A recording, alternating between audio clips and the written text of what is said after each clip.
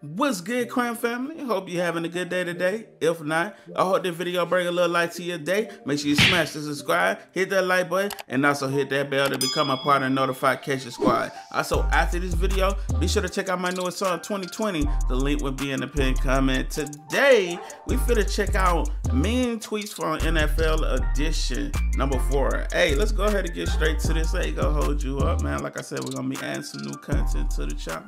So, hey.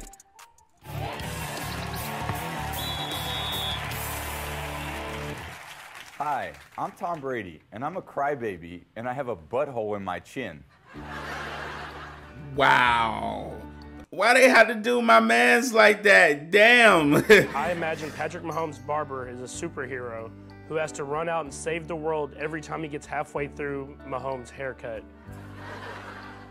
This dude, Travis Kelce, looks like the Notre Dame leprechaun. Wow. Wow. I mean. Hold my Nah, you hold mine. Joey Bosa's nose is so big it looks like he's been lying every day for his whole life. That's a good one. They said man's got the Pinocchio nose. He been lying his whole life. Pray for Devin Funchess. Ain't nothing wrong with him. He just sucks. Wow. I'm done. Michelle, more like Panasonic Michelle so far. Todd Gurley is a snowflake loser bitch. Good Lord. Wow. You, Tom Brady, you fat bitch. I hope you cry. What? How does that even make sense? What? Never mind.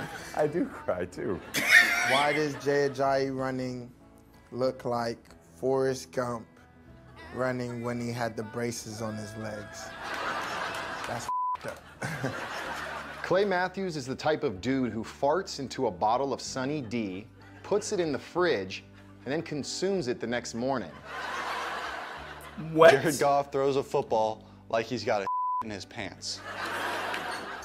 Michael Irvin looks like every old-timey tablecloth in America got together and had an orgy to make that outfit.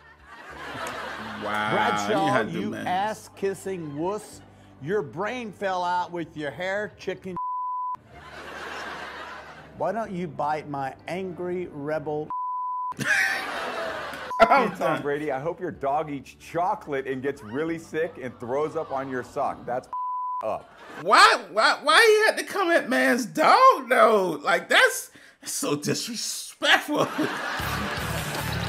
you know it's hard when you're attacking the pets, you've gone too far. Facts. He could have left the dog up out of this, man. He ain't have to come for the dog. Why you come for the dog? That's just mean.